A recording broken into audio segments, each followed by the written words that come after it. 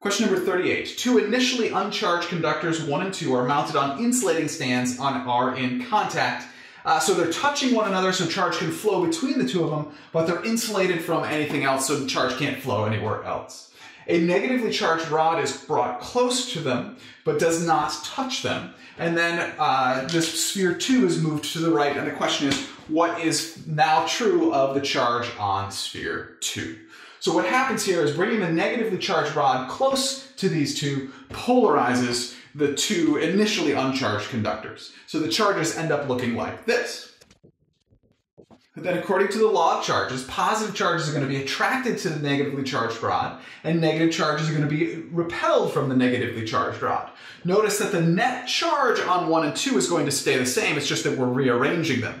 And when we move 2 away from 1, the net charge on 2 is going to be negative, therefore the correct answer is C, conductor 2 is negatively charged.